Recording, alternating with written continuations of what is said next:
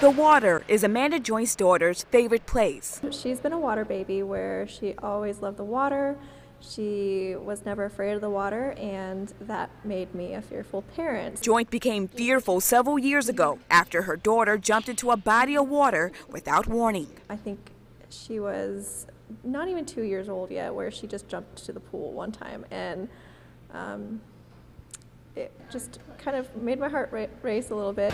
But Ava survived. She fortunately swam up to the top, but it just kind of indicated that I needed making sure she respected the water. A child can drown in as little as 20 seconds or in as little as 2 inches of water. Goldfish Swim School says a drowning can happen quickly. The Centers for Disease Control and Prevention reports drowning as the second leading cause of injury death for children ages 1 to 14 years old. You know, the parents really need to be aware of what it can look like. So your child would be, you know, upright, head tilted back, mouth open.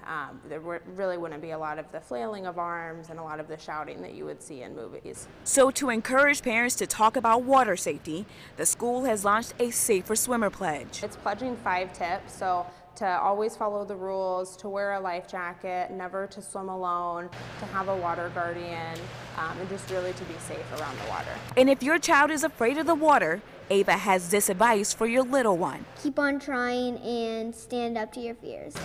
Stephanie Johnson, WHO 13 News.